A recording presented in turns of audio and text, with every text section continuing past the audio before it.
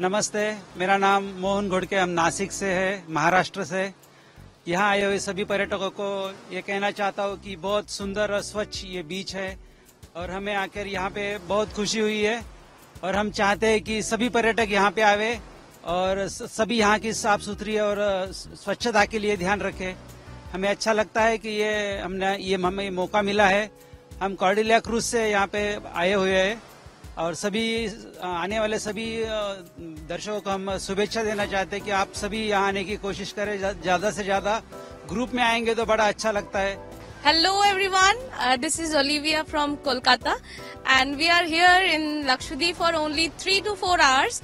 I think the time will get short for us to explore the whole beauty of this land and this serenity and this blue beaches, this blue ocean. I think the time will get less to explore the island, and this is none less than Maldives. As I have seen the pictures of it, and yes, we are enjoying a lot. We are visiting this Lakshadweep island for the first time. We are a group of 8 people came from Andhra Pradesh. 2 people are from Hyderabad, and we have a professional photographer also with us. Just we wanted to holiday here. We came by Cordelia cruise.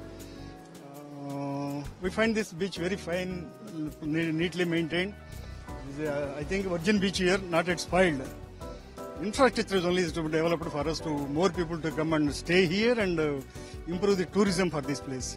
Modi, once he visited, this place has become international recognition, and we hope people will come more in here and improve the livelihood also the people through the tourism.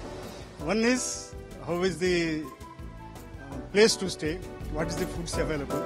More propaganda is required for Lakshadweep. Andaman more it is populated, more it is popularized, but Lakshadweep is not popularized.